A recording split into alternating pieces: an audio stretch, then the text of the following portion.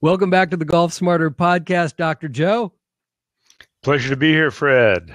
It is great to have you on to help us celebrate the beginning of our 11th year on the Golf Smarter podcast. Has it been 10 years since we were on we were on the first show, right? That's right. Episode number 1. And I brag about it all the time that episode number 1 was Dr. Joseph Parent of Zen Golf, and that episode is just as valid today as it was when we recorded it 10 years ago, because the content, is strong and doesn't really change for golfers. Well, it's been so exciting. Zen Golf has been in the top 10 in sales on Amazon since it came out, and that was almost 14 years ago. Amazing. Yeah, it's pretty cool. Pretty cool. I wish I could take some of the credit for getting this. Well, I'm not going to it. You can have some. Content is king.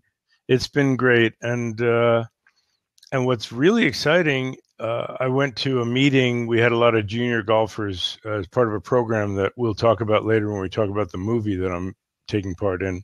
But all these junior golfers saying, your book is how I play the game, and these are kids who basically were 2 years old when the book was written. Wow. So when it first came out. So these are 16 and 17-year-old kids. And we just got a tweet from somebody, so people are picking it up still for the first time. And that's what's exciting for me. Oh, absolutely. And what's so great about this is the type of book that you can read again and again and again and get something new every time that you read it. Well, thank you. And that's something else that I take pride in, of how many times people say, I'm on my fourth read of it. And one person said, I read it every year at the start of the golf season just to get my head straight for the rest of the year. Wow. That's pretty impressive. I wish I could say same, but I don't. But I refer to it all the time because it makes such an impact. And, that's what happened. I mean, I started this podcast because your book had such a strong impression on me. Well, thank you. I wanted it. I just felt like everyone talking about mechanics, and it's like, no. There's got to be something else. And so, what can we offer to the people on the podcast who haven't heard me for a while, and new listeners? Well, and viewers. Yeah, and viewers too. We're live on Blab. Since we first were on 10 years ago. Isn't that amazing? Because 10 years ago, I remember having to explain what a podcast was, and now I have to explain what Blab is. That's it. Exactly. Not much different. What I would like to talk about, and it's interesting that you brought up these young kids. We're going to talk about a lot of different things, and we invite the audience to participate since we are live on Blab. They can type in questions. Go /Q, type in your question, and we'll pop it up on the screen for Dr. Joe. But it's so interesting because we're reviewing the 2015 PGA season and LPGA season, right? And there's a youth movement going on. Clearly, there's a youth movement going on that would have been unheard of 2 decades ago. It's young guns don't come up and dominate the tour the way they do now. 2 decades ago, the young gun was Tiger Woods, and that was 1997, a little less than 2 decades ago. But we had hoped that there would be some that came along with him, but basically it was him alone challenging the older generation and dominating the older generation. And now we've got Jordan Spieth, Jason Day, Ricky Fowler, and Rory McIlroy. So all in their 20s. All in their 20s. I thought, wow, what a great made-for-TV event. Jordan and Ricky, the American golfers, against Jason and Rory from Ireland and Australia. So that would be pretty cool. Very cool. It's very cool. But the thing that blows me away is, these young golfers, they're obviously very well trained. They hit the ball a mile. I think that's changed the game tremendously. But I've always been so amazed at their mental capacity, that their maturity on the golf course, which I think when Tiger came along, people were blown away. It's like, how can this kid be so mature? And there was the whole Zen upbringing that he had. Mm-hmm. And now it just seems to be normal. Well, I wouldn't say that. I think that there are some of the young players have that kind of focus, but what I think, and I'm really proud of the fact that in the last 14 years, the notion of Zen Golf and working on the mental game has become so prominent and so well recognized that makes the difference. And I want your listeners and viewers to understand that the mental game it's not going to add yards to what you're capable of. It will clear the interference so that you can hit it as far as you possibly can. It doesn't make you more accurate, but it takes away the shots that go sideways so that it clears the interference so that you can be as accurate as you possibly can. What you could say is a golfer's potential is their skill level when there is no interference, when their mental game capacity is at its peak. And what happens when pressure comes, the mental game capacity drops. So the performance, there's a gap in the performance. The reason Tiger was so tough to beat, his mental game was so strong that this was his capability level, and he almost played at full capacity the whole time. So his mental game didn't take anything away from his capacities, his skill levels, where everybody else, they started below his skill level and got diminished. And that was why he dominated by such a great extreme amount. Now, what I think is impressive is that the players today, the young players today, know that that's what they need to work on. So they work on it a lot more than the players of the previous generation who, if they had it, they had it. And, what they said was, well, it comes from experience. Right. And now they know that, no, you have to train in it. Like it's as if saying, well, I just play golf and that's how I get in shape. But Tiger changed that, and Greg Norman and Gary Player all focused on being in better physical shape, and that let them play golf and let them play golf better. So that became pretty well recognized. So everybody hit the physical workout trailer, and now they need to hit the mental game workout trailer. And everybody seems to have a mental coach with them. Not everybody, but that's the thing. Unlike having a physical trainer, which you need to have with you almost every week, having a mental game coach that you can check in with. Like I work with Cristie Kerr, but I only see her 2 or 3 times a year. The rest of the time we're texting or on the phone. And that's fine for working on the mental game. And it's one less person around, in the crowd, which the more people around a player, it's good to have a team, but they're also taking some of the energy. So you got to find a balance there. I'm curious. You talk about your communication with Cristie Kerr, texting, emails. Who initiates that? And phone calls. I'm curious about just texting. Is that something that she initiates? You initiate because you've been watching on TV? We make a plan at the beginning of the year, and we've worked enough years that we already know the plan, which is that she's going to check in with me on Monday or Tuesday. And if I haven't heard from her by Tuesday evening, I say, want to check in? And she'll either say, no, I'm good, or she'll say, let's talk tomorrow.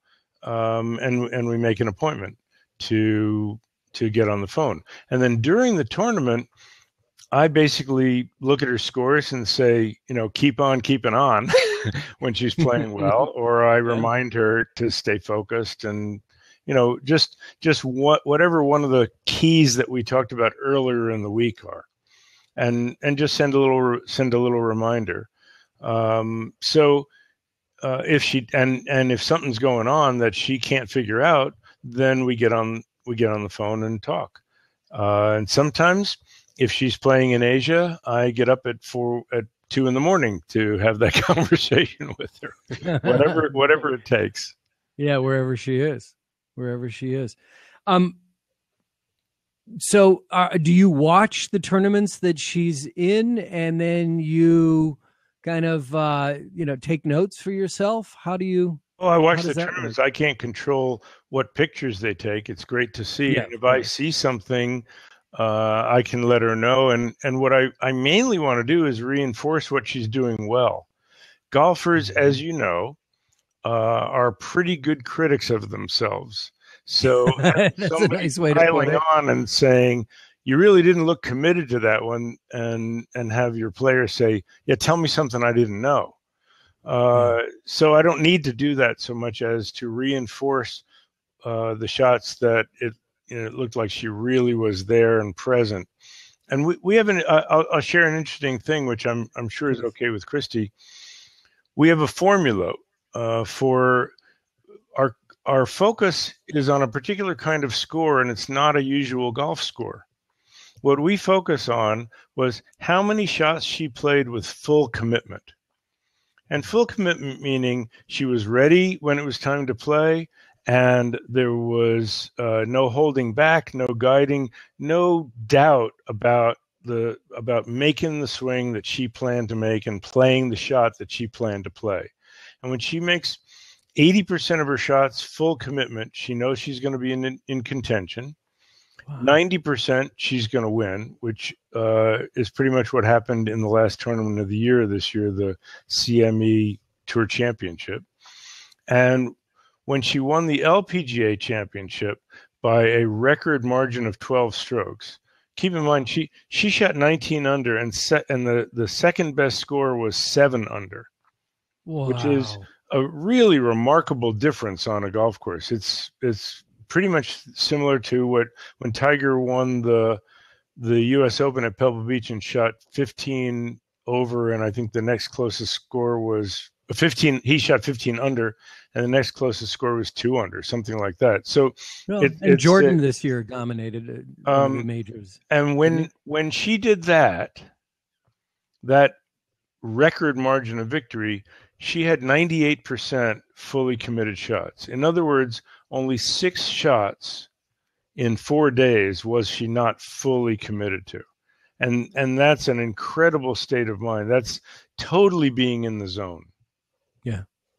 Is that something she reported to you? She said 96%, or how did you get to that? Yeah, how did you quantify that? Well, the number we figured out, she said, I can only think of half a dozen shots that I wasn't fully committed. And then we did the math. Yeah, right. That's pretty much where it came out. So I wanted to share with the listeners and go back 10 years to something that still applies, and I still teach it, and it still makes the difference for people, and that's the PAR approach that I came up with. That's the kind of the mainstay of Zen Golf. There's the a classic. There you go. And that is, you take care of your preparation, which is a clear picture of what you want to accomplish, a commitment, as we just talked about with Cristie, to the shot you want to play, and some composure. And we work a lot with breathing and breathing your energy down and getting very grounded. And when you have that, then you can have the action part. So P is for preparation, A is for action. And that action part is swinging with playing the shot without interference, without the interference particularly of worry about results. And something that Cristie came up with because this is the main source of interference from beginners to accomplished world number 1 players. When they get in their own way, it's worry about results. And Cristie came up with the acronym for her. She likes acronyms. So acronyms, the first letters of worry about result are WAR. And when you She worry goes to about war with results, herself. when you worry about results, you're at war with yourself. Yeah. And I said, oh, that is so right on. That is absolutely it. So that's Love the that. action. The action part is making a swing that you're completely focused on the process without worrying about the results. And then the R is your response to results. And you want to reinforce the good shots. When it's not a great shot, you don't want to pick out what's wrong with it. You want to say, "Oh, that was close," and focus on how you could have made it a little bit better. And then when you hit one of those stinkers that doesn't have any redeeming value, instead of saying what's wrong with me, you say, "Where did that come from? That's not my regular swing. What got in the way?" And usually at that kind of shot, it's something mental. Yeah. And then you just go back, and so it's a cycle of continuous improvement. You go back to the beginning and say, how was my preparation? Did I have a clear picture, or was I playing an avoiding shot with a negative image? Did I have a commitment, or was I second guessing myself? Did I have composure, or was I trying to get it over with, or rushing it, or anxious?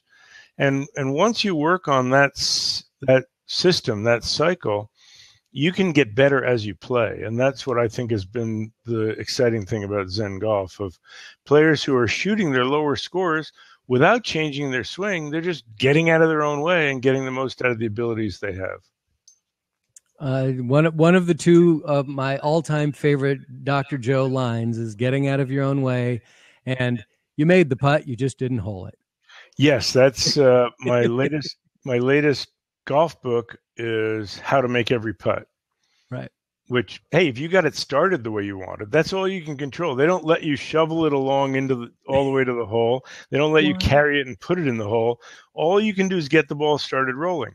If you got it rolling with a good stroke on the path you wanted at the pace you wanted, you made your putt.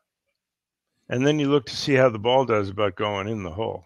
And the change in people's confidence level, because on the PGA Tour, the average from 8 feet is 50%. So I describe an average PGA Tour putting round. I say, well, God, that guy missed half his putts from 8 feet. That doesn't sound like a very good putter. Right. Yet that's the average for the best players in the world. So you don't want your confidence based on how many you hole, because anything further than 8 feet, the odds are you won't hole it. Right. So what you want to base your confidence on is getting it started and giving it a chance. And once you do a better job of that, then if it doesn't do what you thought it was going to do, then you get better at reading putts, and your game improves and improves and improves. So I think that what I've heard, I have one other one that I think you've told me in the past was a big favorite, and that is people think that if they played better, they'd enjoy the game more. And I think it's the other way around. If you enjoyed the game more, you'd play better.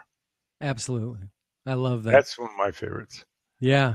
I actually, we had, who was it? Well, we had a caddy on, a PGA Tour caddy. I'm blanking on whose caddy it was at the time, but he said, he goes, look, if you're having fun, you're a good golfer. It's like, thank you for that permission. I mean, it was such a great thing to say. And it's like, stop beating yourself up. Stop getting in your own way. Enjoy yourself. And if you enjoy yourself more, I see players and I can tell whether they feel like they're playing well or not. And the funny thing is they say, well, I'm shooting in the 60s, or, this is the pros that are talking. 60s with my buddies on Tuesday in the practice round, and then I can't break 70 during the tournament. Mm-hmm. And I explained to them that they've got it backwards. They're playing on Tuesday and working during the tournament, and they should be working on Tuesday and playing during the tournament. The other thing is when a player is playing well and they hit a shot that goes sideways, they go, whatever, one of those, I'll recover, no big deal. when they're playing poorly and they hit the same exact shot, they go, "What's wrong with my swing?" Right. And they start tinkering and messing with it. So it's how they respond to the not so good shots that really marks how confident they are. And if they can just brush off one of the not so good ones as, "Oh, that was one of those," then you know that they're on their game. And if one of those sideways ones sends them into a downward spiral, then you know that they're lacking in confidence. I was going to ask you to define interference, but you gave such great examples of it. I want to go back to commitment. And what you find, if we're talking about an LPGA champion who's at 96% on one round and 80% to be in it, what do we do? What is the average recreational non-tournament golfer? What kind of commitment do we generally give to a round of 18 holes? How many fully committed shots? That you've witnessed. A handful. At best. A handful, because we're either worried about where we might hit it, or we're trying too hard to guide it to where we want it to go, or we don't trust that we have enough club and we go after it a little extra hard, or we're afraid we have too much club and we try to take something off of it in mid swing. And almost always there's some quality of worrying about the results. Very rarely do you see a completely free swing with no concern for how the shot's going to turn out, but purely wanting to produce the feel that they want. And here's the most important thing: trusting that their body is going to produce the feel without their thinking mind directing them. So I think the biggest source of one of the biggest sources of interference is not trusting the swing, but giving yourself a lesson while you're swinging. And one of the chapters in Zen Golf is during your swing is not a good time to give yourself a lesson. One of the other ones is I think it's okay. You wrote it 14 years ago. Never keep more than 100 thoughts in your mind during your swing. Yeah. And I had one student say, "I'm trying to get down to 100. So if you're giving yourself instruction while you're swinging, you're thinking, you're not swinging. If all that's in your mind is a particular feel key and an image of the ball flying to the target, then you're swinging without interference. And people say, "Well, I'm not that good a golfer. How can I trust my swing?" Well, what you can trust is that you'll make pretty much the same swing each time in the absence of interference. And that, but the similarity of your swing from one swing to the next is going to be a little less similar than a PGA or LPGA Tour pro who does it for a living and practices swinging a golf club 6 to 8 hours a day. But you can trust that if you get out of your own way and just put as good a swing on it as you can, that's how you're going to get the best results for you. And then if you see a pattern show up, then go to your swing instructor and work on that. Just work on a little bit of it at a time. Don't try to go back to the drawing board and revamp it every time. Most amateurs don't have the time to put into just changing their entire swing. Oh, yeah, or the mindset. The mindset they do, because they can practice Zen Golf while they play. That's why it works so well for the amateur golfers. They can practice while they play, and after they've played a shot, they can evaluate and say, how was my commitment? How was my composure? How was my clarity of my picture? And work on that in their pre-shot routine and get better at their pre-shot routine, which is going to make them better at playing their shots. So that's the bonus. This book is for people who don't have time to practice. I was giving a corporate talk on performance, on the psychology of performance. And somebody asked me, they said, well, I only play once or twice a week, once or twice a month. And can you give me some suggestions on how I can improve my game? And everybody laughed because everybody knows how are you going to do that without practicing?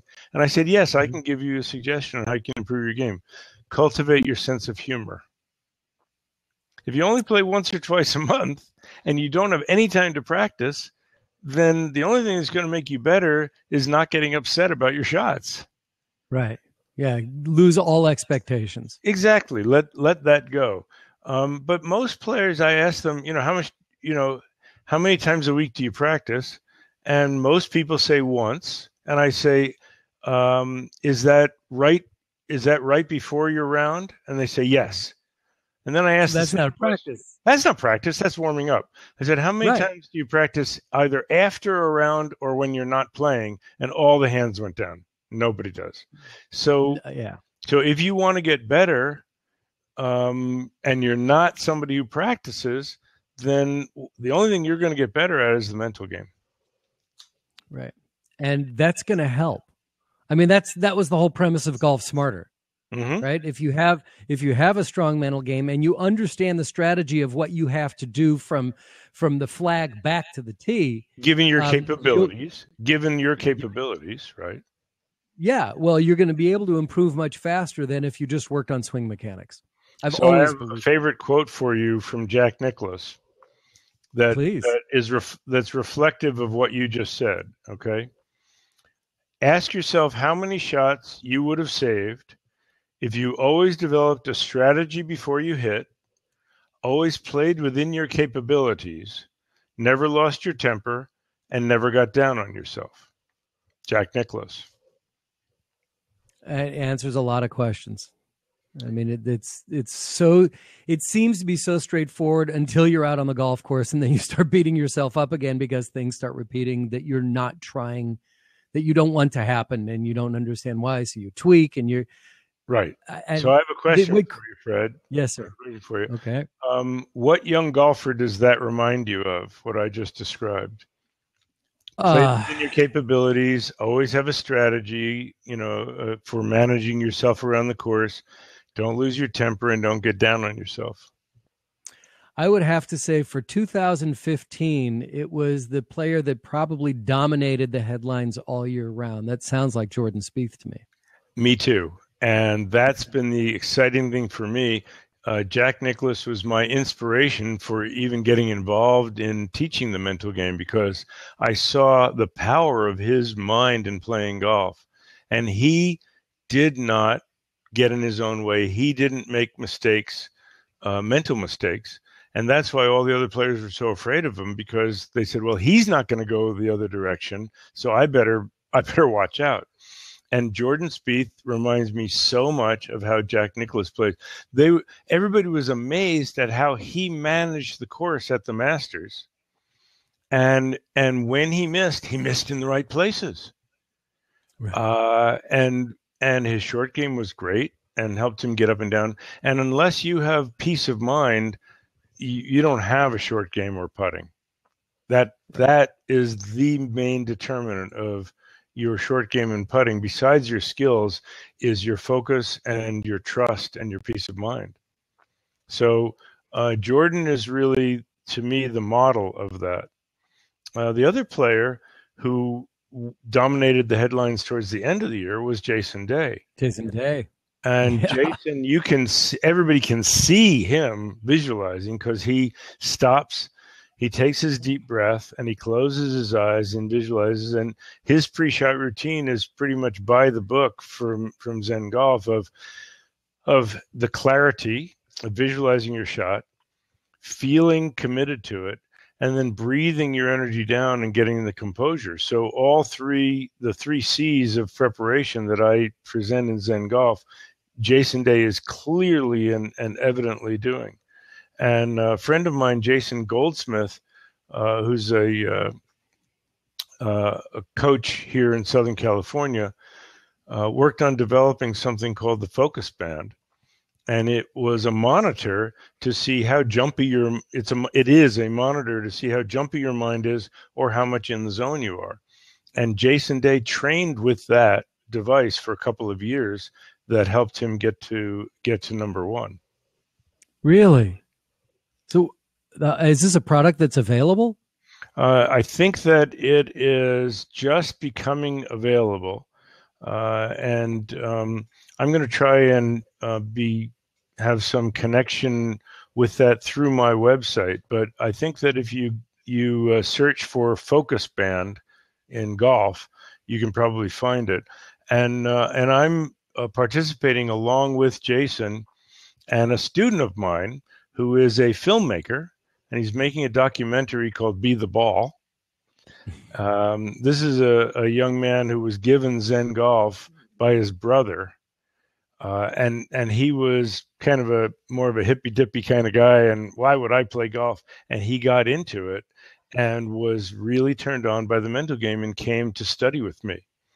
And so he has been doing interviews on the PGA Tour and a lot of celebrities, including Bill Murray and Samuel L. Jackson. He's got some incredible interviews about the mind and spirit and the part they play in playing golf. And so he's doing this documentary called Be the Ball.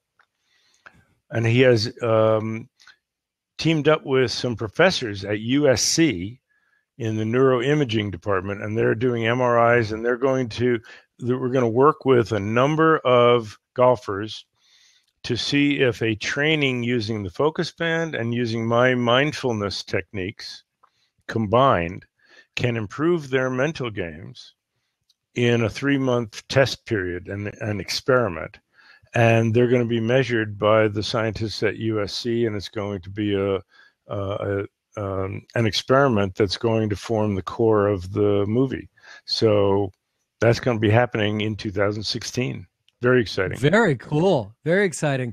The Focus Band can be found online at ifocusband.com. It's the letter I, then focusband.com. And they have it for golf, baseball, meditation, in business, lots of opportunities. Let's see here.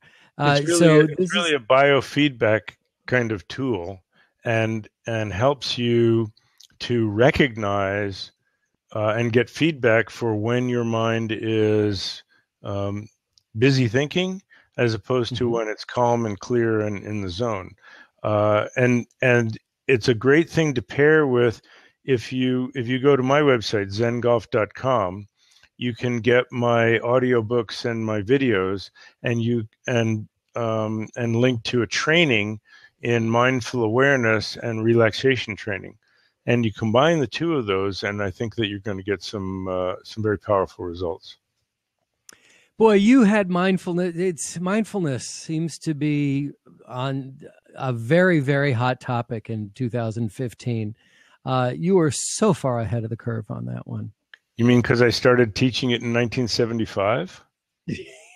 That could yeah, that so. could be it. It could make you ahead of the curve. And wow. That's why it was Zen Golf. That's why it's so amazing that this little book has really made such a difference. But I think it was ahead of the curve, and people keep catching on to it and recognize that mindfulness in everything you do. Another favorite saying of mine is, it's like what you see on a little raffle ticket. You know what's printed on a raffle ticket? You must be present to win. So if you remember that, if your mind is in the future worrying about results, or in the past thinking about a bad shot you hit before, you're not present and you won't win. I think that could be the title of another book. Oh, it's one of the chapters in the new book. New book. New book. Okay. Segue. Tell me more about the new book. Well, I'll start with earlier this year. I came out with Zen Tennis. There. Okay. Playing in the Zone, that I wrote with Bill Scanlon. who was famous for getting in the zone and beating players ranked far above him. He got to number 9 in the world, so they weren't that far above. But when he was just in the top 20, he beat John McEnroe, who was ranked number 1 in the world and seeded favorite to win the U.S. Open. And Bill got in the zone. And we tell stories of his play in the zone and how that reflects a lot of what I'm teaching of Zen, the Zen principle, the mindfulness principles that help get you there. So we have stories of how Bill played in the zone and my instructions on how you can play in the zone in tennis and anything else you do. And yeah, so is that applicable for golf as well? What? It's applicable for golf as well. It's really taking the principles from Zen Golf. So if you have that, you have those principles. But tennis is a little different, so it expands it from the golf principles and applies them to tennis. But we're going to go even beyond that. And this is coming out January 1st. The best diet book ever, Zen and the Art of Losing Weight. That is a little bit of a turn from what you've been doing. Well, it's still performance. And a lot of the principles in Zen Golf of mindfulness and the habit-changing techniques that I present for people to change the habit of negative self-talk and getting in their own way. Well, it's about getting out of your own way, because what is the most common New Year's resolution? Diet. I'm going to lose weight. Right. That's right. And what's the least successful New Year's resolution? Losing weight.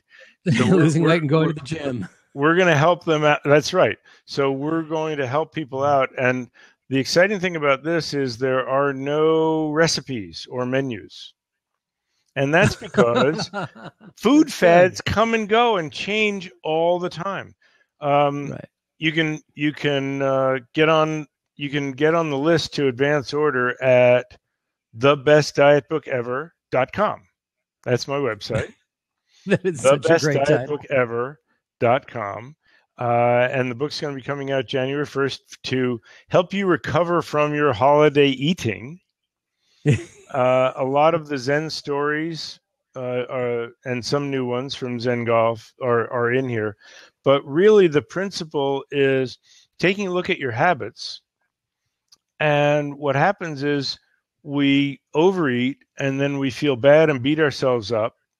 And then we kind of try to put it out of our mind and then engage in the same habits over and over again. So what this will teach you is, again, how to get out of your own way. And you don't lack willpower. You just don't know how to access it. You don't lack confidence. You just don't know how to access it. So this will teach you how to do that.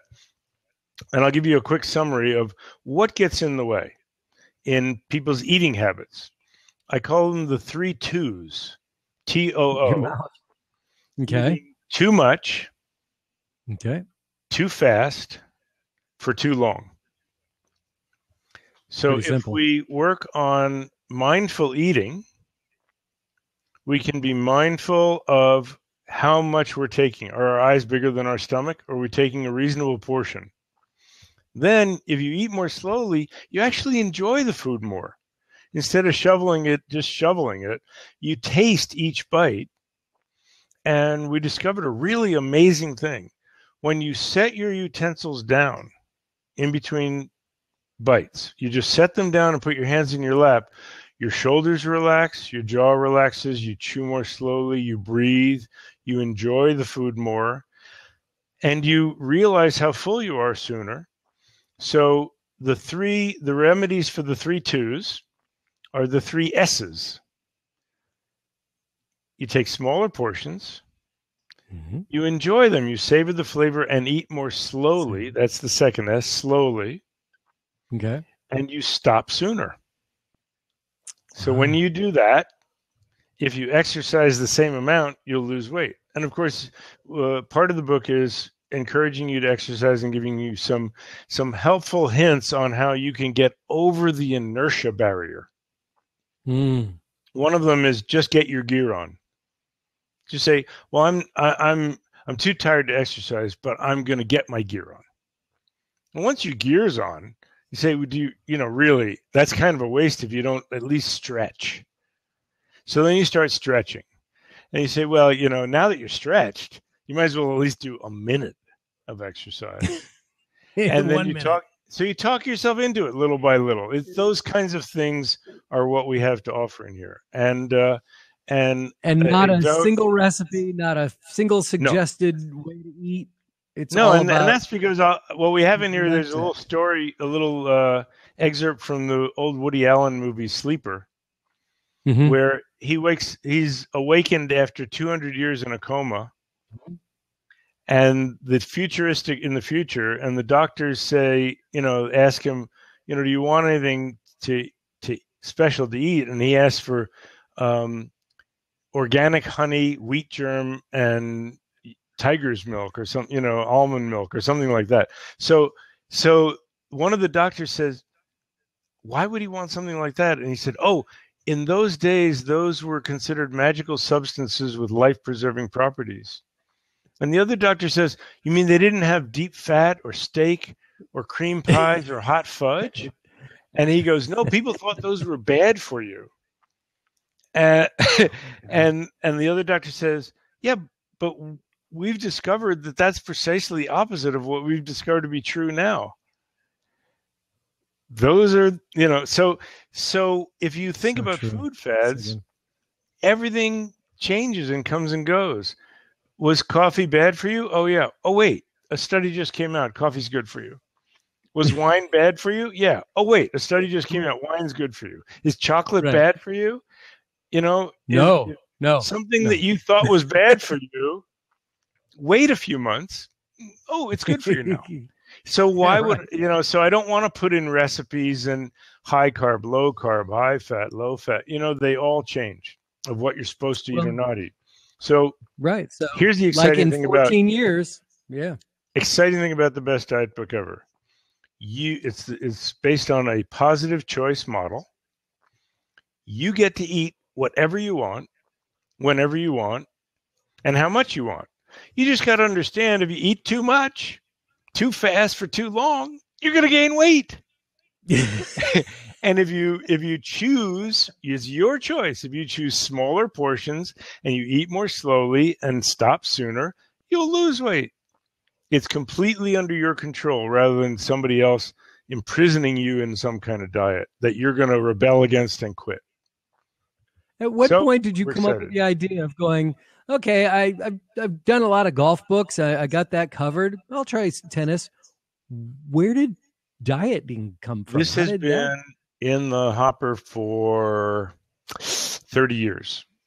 Oh, wow. But it was so simple. It was so simple. What I just described to you, I didn't have a book. I had to collect lots of ideas, and mindfulness was not as in vogue as now. So I had to wait for the world to catch up to the, when I first started this, I just decided to say no to seconds and snacking. And that was enough to lose weight if I kept everything else in my routine the same. So I didn't have to forego any particular foods. I just started eating smaller portions and stopping sooner. But that was we actually called a publisher, but there wasn't enough of a book in the 1980s to produce this. But I've always wanted to do it and make it available, and we finally got it done. So awesome. January 1st, it comes out. If you go to thebestdietbookever.com, you can sign up for the quote of the week, and we will let you know when you can get it, where you can get it. And in fact, when it first comes out, it's going to be on Amazon, and it's going to be at a substantial discount for the first 2 weeks, I think. So that's the time to get it. First 2 weeks in January. Unbelievable. We talked about Cristie Kerr and the work you've done with her before. And I found this quote actually about your book and your help. And she said, I started winning tournaments after I lost 65 pounds. Losing the weight gave me the needed confidence to succeed, and I've kept the weight off for 14 years. This book can help you lose weight, feel more confident, and help you to have success in your own lives. Amazing. Congratulations, Doc. Thank you. Awesome. Thank you. Cristie had lost the weight before we started working, but it was very much similar principles to what I present in the book. And that's really, I think, harder than losing weight for most people is keeping it off and not doing the yo-yo thing. And I have a chapter, the yo-yo way of life is in here. And that is losing weight and then putting it back on, and then losing it again and then putting it back on. So Cristie's been successful. She 14 years ago, when she was just a youngster on the tour, and she lost the weight, changed her whole appearance, changed her confidence level, and started winning, and has won 18 tournaments now. Wow. And I think second leading money winner of all time on the tour. So phenomenal. 38 years. So she gave those young whippersnappers a lesson in the last tournament of the year. So it was very exciting to see her come through this way. Well, congratulations and best of luck with the new book. If there's anybody in the audience right now on Blab with us that would like to ask Dr. Joe a question, you have the opportunity to either submit a question by typing what you see on the screen there, /Q and your question, or if you want to join in and ask Dr. Joe or myself a question for yourself, please, there's an open seat right there. There's so it says call in, click on that. There you go. Yeah, click on the call-in button. And so we'll, obviously we're going to wrap this up soon, but the diet thing, it's a beautiful segue because there are so many golfers that, refuse to walk the golf course. Right. That are eating the entire time, that are drinking the entire time, and then they're wondering why they can't get the power that they used to, right? I mean, there's so many elements involved, and dieting is just part of it, flexibility and being in decent shape. But I think that's important information for all golfers as well. So, people might ask, how did I do with the dieting? And so I want to show you a picture. Let me bring it up here. Sorry, audio podcast listeners, you don't get to see it, but. Oh yeah. Sorry about that. That's okay. We'll put it, well, I don't know if we'll be able to share that or not, but, we'll see what we can do. Okay, so you got a picture there? There's the picture. And wait, is that you? That's me 30 years ago. So you were a high school wrestler? That's me 50 years ago. I was the captain there. I would have left it at 30, Doc. I was the captain of the wrestling team. And I am back at that weight now. Yeah, in high school. Are you really? And I'm back at that. I'm back at what I weighed there. 178. I was wrestling at 178. Oh, you got a call coming in. There. Let's not do that. That's amazing. That is absolutely amazing. My son was a high school wrestler for 4 years, and he much lower weight. But I remember just what they had to go through, and he still works out a lot, but he's not at that weight. So what I'm going to do is, someone suggested, my physical therapist suggested, why don't I get a wrestling singlet and dress up and stand up, and I'm going to do it. I'm going to get one and stand up in the same pose, and we'll put that in a later edition of the book. Spray paint your hair. That's great. Dr. Joseph Parent, the best diet book ever, Zen Golf, a classic. If you are a golfer and do not have it on your shelf, you're not really a golfer. Just got to say it. You can't be claimed to be a golfer who wants to improve, make your life better, unless you have Zen Golf on your bookshelf. I want to encourage you. There are people who are not that much interested in reading, but I recorded the audiobook. Oh, so wow. You can listen to it. Go to zengolf.com, and right there you'll see the products in the audiobook. You can download it and listen to it in pieces on the way to the golf course. Pick a chapter on the way to the course. In addition to listening to the Golf Smarter podcast. Of course. Well, you listen to the Golf Smarter podcast, and then a chapter of Zen Golf, and then tee it up. There we go. I love it. All right, Doc. Well, I'm just so excited for your new year, and the book is going to be out January 1st. And thank you again for helping me launch year 11 and year 1 My of Golf pleasure. Smarter. It is always great to have you back on, because just like reading the book one more time, it's like, yes, got it. Oh, I'm so glad I heard that again. Well, we'll stay together. Maybe we should make this annual instead of every 10 years. Well, you've been on like 9 or 10 times already on the show, really? So you've been on a lot. Time flies. Yeah, it sure has. Thanks so much, Great. Doc. Happy New Year, Fred. All right, bye-bye.